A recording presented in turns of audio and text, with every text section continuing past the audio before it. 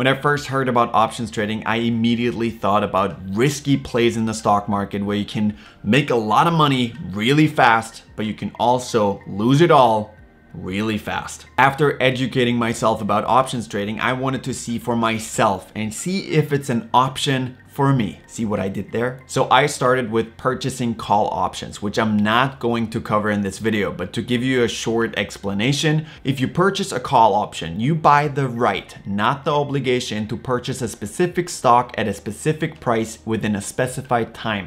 So you're basically hoping for the stock to appreciate in value so you can either sell the option for more money or exercise the right and purchase the shares at the strike price. All right, so I started purchasing call options and I had some good trades, I had some bad trades, and I quickly realized I don't know what I'm doing here. So instead of betting and hoping for a stock to appreciate in value, I had to change my strategy. So I started selling options. This already sounds way better because every time you sell something, that means you usually get paid. And that's exactly what I did. What does selling a put mean? When you sell a put, you are agreeing to purchase a specific stock at a specific price at a specific time. Let me give you an example. I have $1,000 in my brokerage account and I like the stock ABC, which currently trades at $10. I now sell a put option at $9 with the expiration date of next week, Friday. Since one contract always handles 100 shares of the underlying stock, this means I need $900 as a collateral in case ABC's price drops to $9 on expiration date. For this contract, I receive a premium of 50 cents per share, which brings my premium to $50, which I immediately receive in my account. Now I have to wait till Friday and see what happens. Now we have two outcomes. Number one, ABC trades above $9 and I don't have to purchase any shares. My collateral gets released back into my account and I now have $1,050 in my account. Outcome number two, ABC trades at $9 and I get assigned 100 shares of ABC. My account now holds $150 in cash and 100 shares of ABC, which are currently worth $900. So this was week one, and depending on the outcome, I can either sell another put, or if I got assigned 100 shares, I can do the following. Now that I own 100 shares of ABC, I can sell a call, which means I am willing to sell my 100 shares at a specified price at a specified time.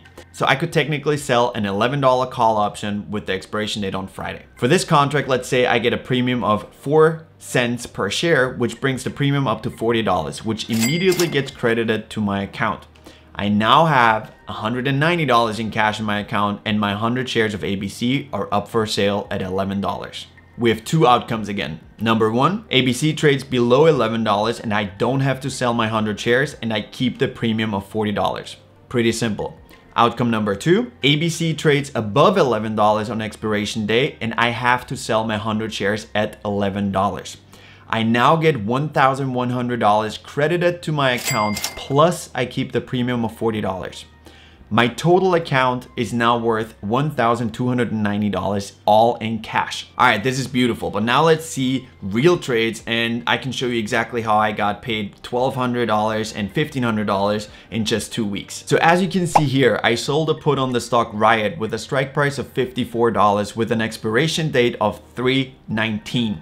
I was able to purchase 7 contracts which paid a premium of $1,190, which got credited to my account immediately. Let's fast forward to March 19th and see what happened. Riot traded at $60.65, which means I didn't have to purchase any shares and my collateral got released.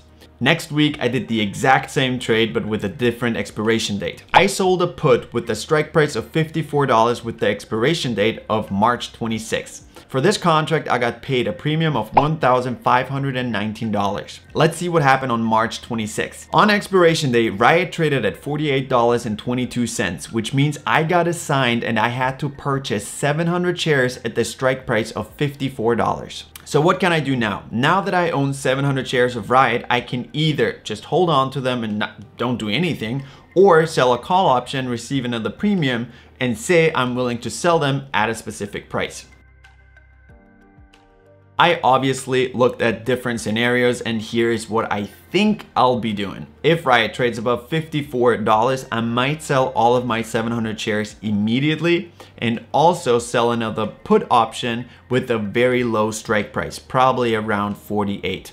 My premium might be a little bit lower. I don't know why, but I feel like there might be a little correction in Bitcoin, which also brings down the price of Riot. So that's why I don't want to risk too much of it and don't, hold on to my 700 shares at 54. If Riot trades below 54, I'm obviously going to hold on to my shares and just going to sell another option at either exactly 54 or 55. So I get like a little bit of stock appreciation as well. But yeah, that's it for today's video, guys. If you enjoyed this video, I would highly appreciate it if you just leave one like. That's all I'm asking. Just like one click, that would help me out a lot. Thank you so much for watching. I'll see you next time.